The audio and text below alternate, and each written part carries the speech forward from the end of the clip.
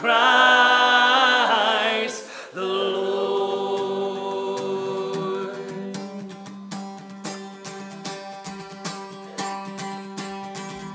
Come, thou long expected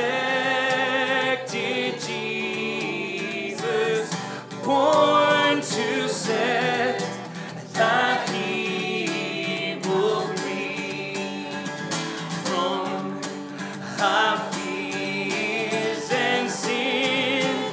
Release us, let us find our rest in thee.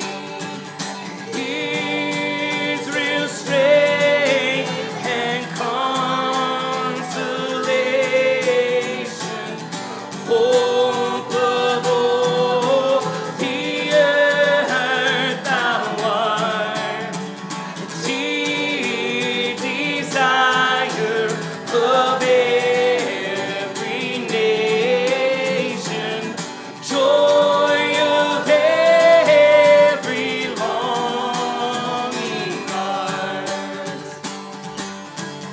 Sing, born thy people to deliver, born a child and yet a king, born to reign in us forever.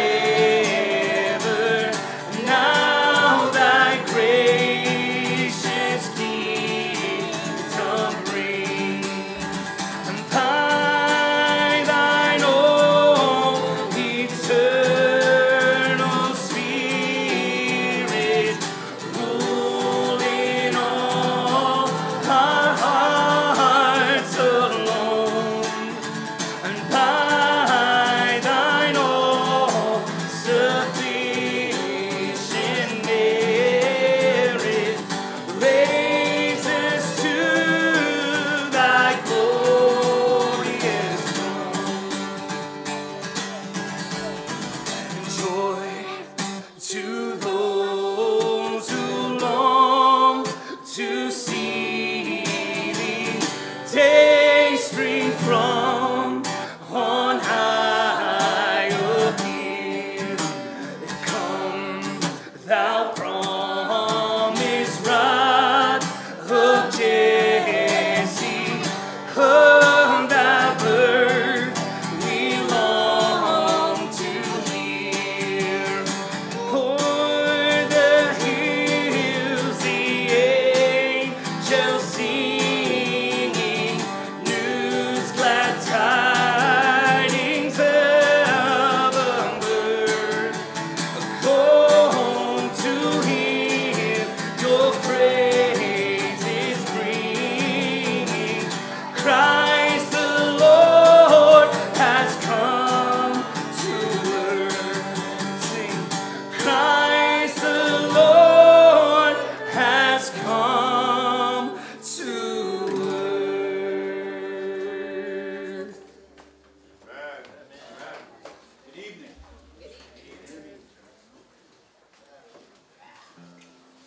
Welcome to our candlelight service. We are excited that you're here. Advent is the time of the year, the church calendar that leads up to Christmas. In this past month, we've been talking about the one who brings light, the one who prophesies, the one who redeems. This morning we talked about the one who saves.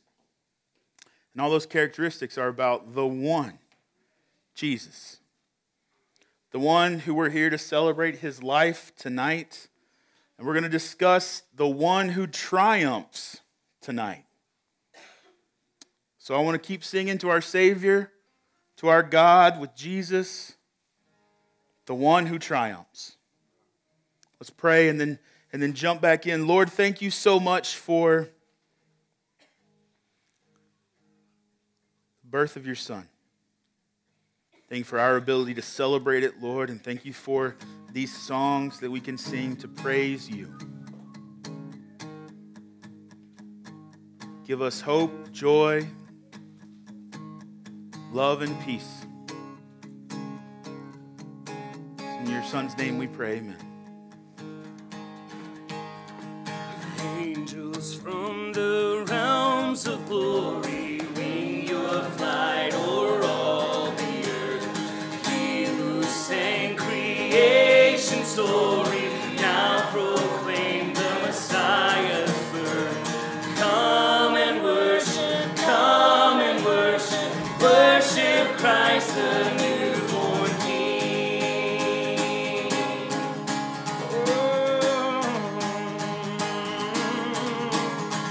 Shepherds in the field abiding, watching o'er your flocks by night. God with man is now residing, yonder shines the infant light. Come and worship, worship Christ the newborn King. Oh, Emmanuel,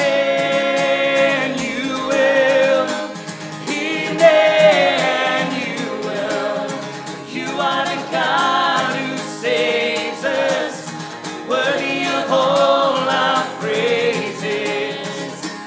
Emmanuel,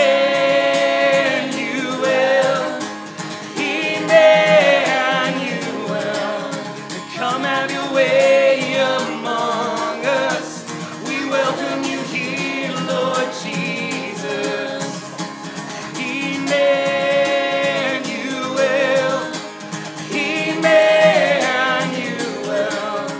you are the God who saves us, worthy of all our praises. Emmanuel,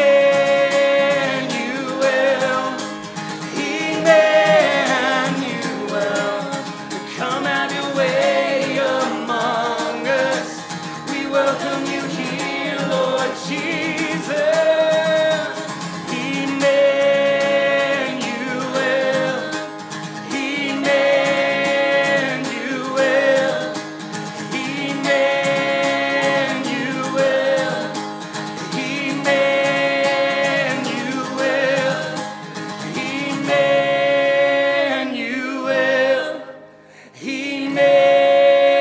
Emmanuel, and this is Christ the King, whom shepherds guard and angels sing.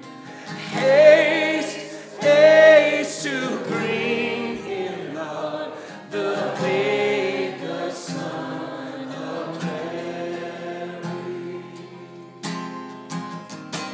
So bring him incense, gold, and myrrh.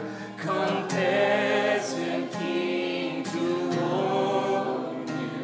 The King of kings, salvation brings. Let loving hearts inform him. Raise the song on high. The virgin sings a lullaby. Joy, for Christ is born, the babe, the Son of Mary. Nails, spears shall pierce him through the cross.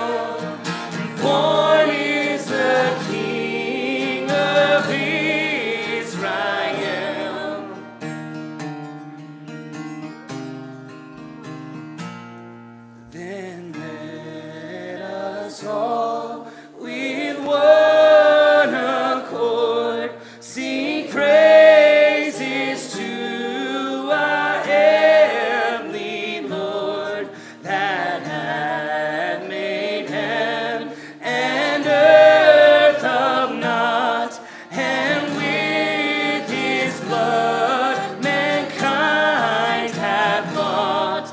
Noel, Noel, Noel, Noel. Born is the King of Israel.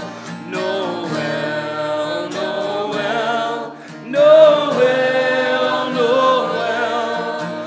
Born is the King of Israel. Away in a manger, no crib for a bed. The little Lord Jesus laid down his sweet head. The stars in the sky looked down where he lay. The little Lord Jesus asleep on the hay.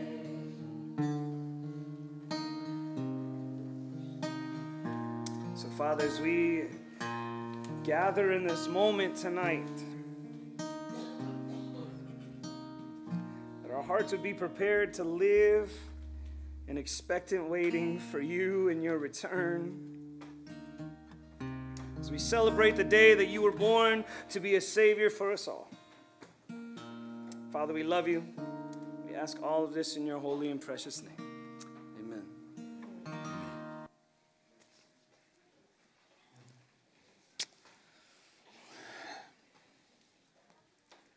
The death of an innocent life to pay the penalty for our failures seems like too negative of a thing to talk about during a festive holiday season, huh? Instead, we focus our attention on family, singing Christmas carols, spending money to stimulate the economy. That's what Christmas looks like through our eyes. But what if we could look at the birth of Jesus from the perspective of heaven?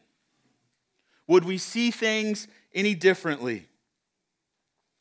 Would we emphasize the same things about Christmas if we were looking at it through heaven's eyes?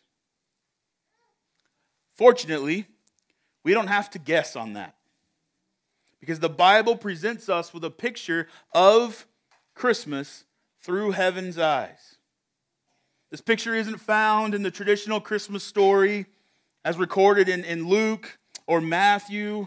It's not even found in the more theologically dense retelling of John.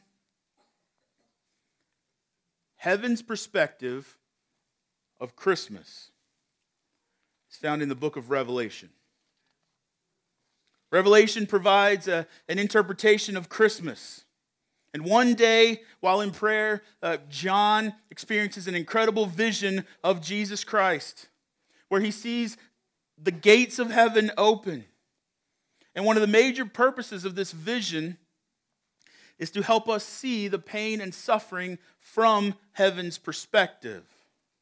This vision recounted in the book of Revelation sheds light on the future. It uses symbolism, images, visions to describe the end of human history, the future coming of Jesus Christ. And in chapter 12 of Revelation, we experience a heavenly flashback to the first Christmas. This flashback looks back at the birth of Jesus, which probably occurred 80 years before John had this vision. It lifts a curtain and shows John and us what the first Christmas looked like from heaven's perspective. Read along with me. Silently, by the way, because... And a great sign appeared in heaven. A woman clothed with the sun and the moon under her feet, and on her head a crown of 12 stars. She was pregnant and was crying out in birth pains and the agony of giving birth. And another sign appeared in heaven. Behold, a great red dragon with 7 heads and 10 horns, and on his head 7 diadems. His tail swept down 1/3 of the stars from heaven and cast them to the earth. The dragon stood before the woman who was about to give birth, so that when she bore the child, he might devour it. She gave birth to a male child, one who's to rule all the nations with a rod of iron, but her child was caught up to God and to his throne. Now war arose in heaven, Michael and his angels fighting against the dragon, and the dragon and his angels fought back, but he was defeated, and there was no longer any place for them in heaven, and the great dragon was thrown down, that ancient serpent who is called the devil and Satan, the deceiver of the whole world. He was thrown down to earth, and his angels were thrown down with him. Now, every Christmas morning, that's the Christmas story you should read to your children. Right? But such an interesting version, right? So I want to look through it. First, we're introduced to a woman who is clothed with the sun. Exactly who this woman is has been debated by Christians for generations. Some identify it as Eve, who's the mother of all of the human race. In Genesis 3, it says that God made a promise that he will send a son through her lineage that will stomp the snake's head. Jesus Christ. Others identify this woman as the nation of Israel, and that's why the 12 stars would stand for the 12 tribes, and the focus would be on God using the nation of Israel to bring his son into the world. Still others see it less symbolically. It's Mary. She had a baby. It's Jesus. That's who it is. Now, I'm not here to tell you which one it is, but because visions in Revelation can have all types of things. But maybe the woman can refer to Eve, Israel, and Mary all at once.